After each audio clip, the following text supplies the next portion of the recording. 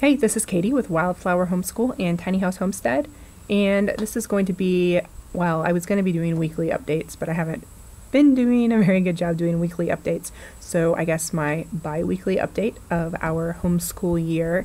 We just finished up week 5. I cannot even believe that we're getting ready to start week 6. That's crazy.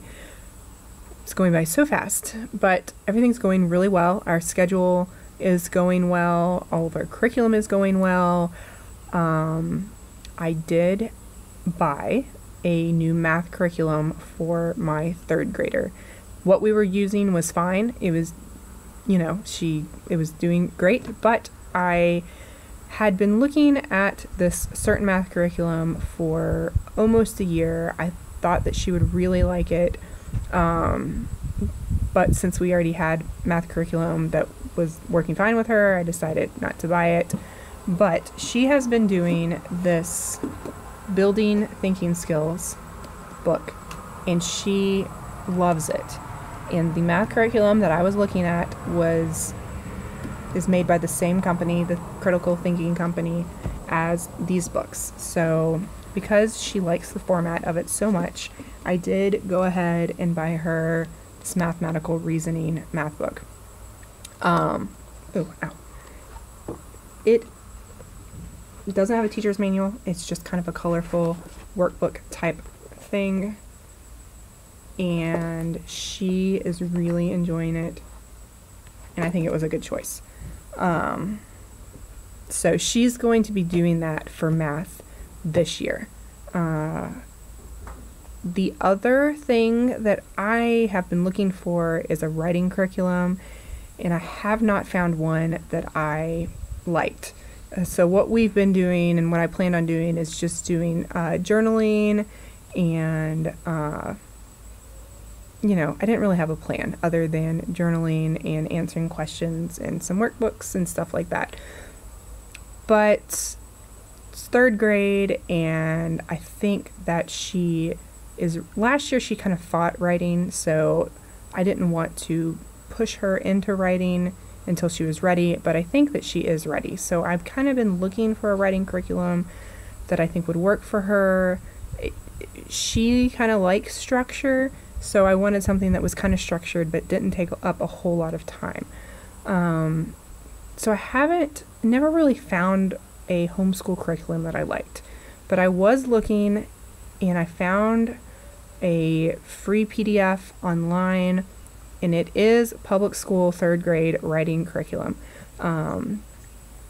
My oldest daughter went to public school in 3rd grade, and I didn't like how stressed it was. It really stressed writing essays, like teaching them how to write a 5-paragraph essay.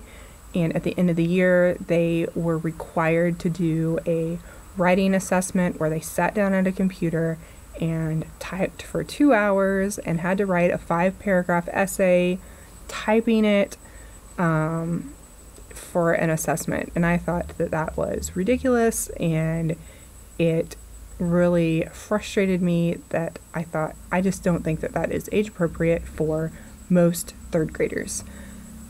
But I did find the writing curriculum does teach them how to write a 5-paragraph essay that I've decided to use with my current 3rd grader.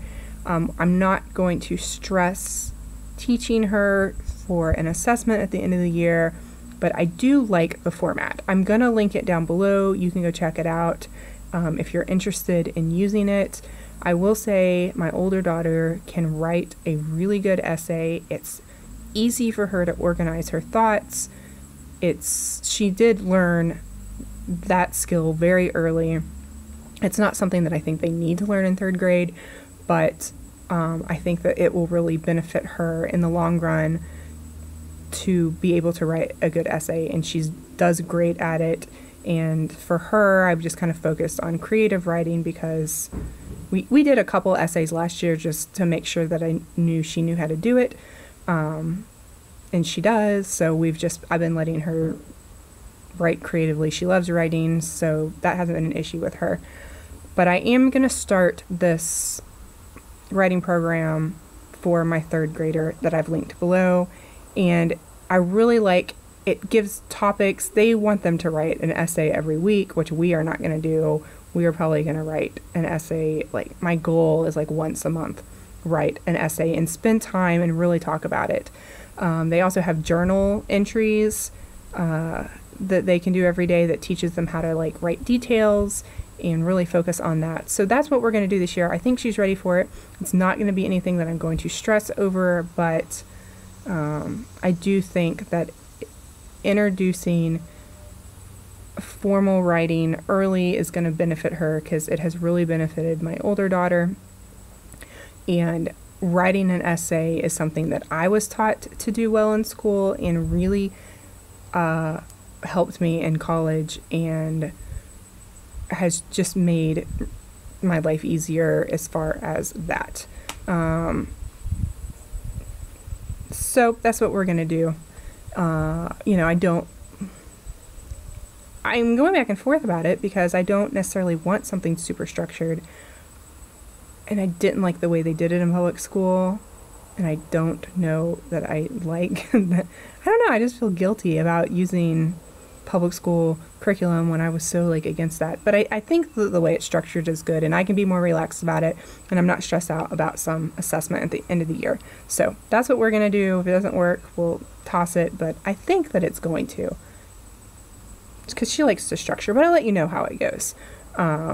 We started it this past week, and it's going well. I think it's going to go well. She likes the journal topics, and it's free, so, if it doesn't work, it doesn't work.